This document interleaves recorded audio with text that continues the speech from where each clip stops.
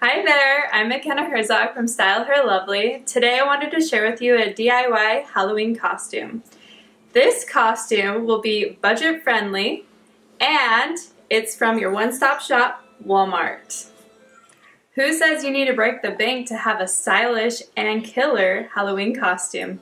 This year I wanted to create a practical yet affordable and stylish costume for you guys.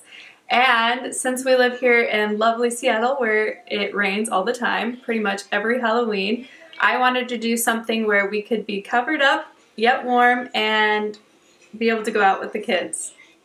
So all these items here on the table I purchased at Walmart, well besides the tape and the scissors, I purchased at Walmart and they were all for under $25. So what you'll need for this DIY costume, which I haven't told you yet, it's a jellyfish costume. I thought it'd be so cool and so stylish for all of you moms or children. So anyways, this is what you're going to start out with: a clear umbrella. This was all bought at Walmart for under $25. This clear umbrella. Then we have two different sizes of bubble wrap. And then we have some ultra slim wire light set. They're LED. And make sure that the lights are pretty small because you're going to be wrapping them around.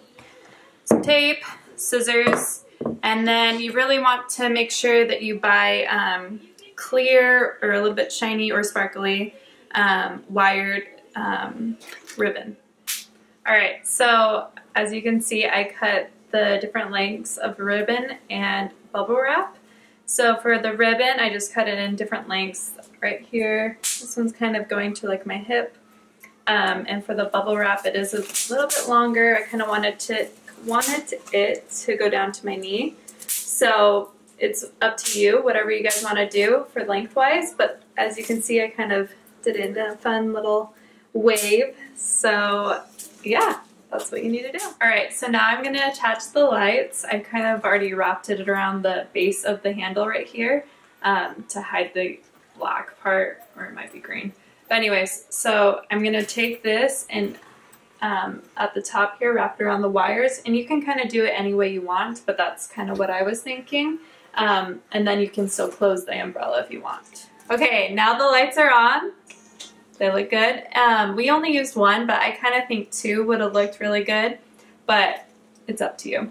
So now I'm going to move on to taping the ribbon and the bubble wrap.